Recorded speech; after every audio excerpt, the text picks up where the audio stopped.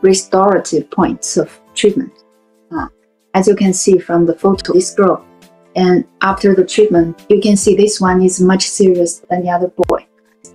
Just do the peeling of the whole face. But after this treatment, if you do a very well repairing job, and the skin can become very beautiful.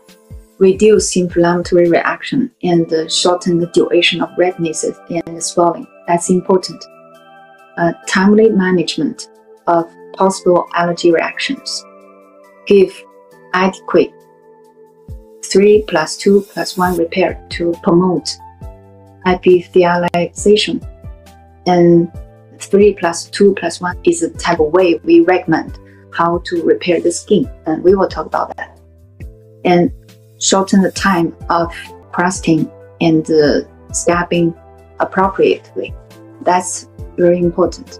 And when the scar is off, and the skin will become very beautiful. Repair the stratum corneum and rebuild the sebaceous membrane. Very important. Lock in moisture and seal the outer lipid layer of the epidermis. 1 week after debridement, use general purpose whitening ingredients to prevent discoloration, like the vitamin C, and continue repair product for more than 2 months. If you are using the repairing product, it can help the skin to recover much better. So that's very important. Must adhere to long-term relentless sun protection. It's very important. And we're always mentioning that be careful of the sun, and to do sun protection is very necessary because it can hurt our skin a lot.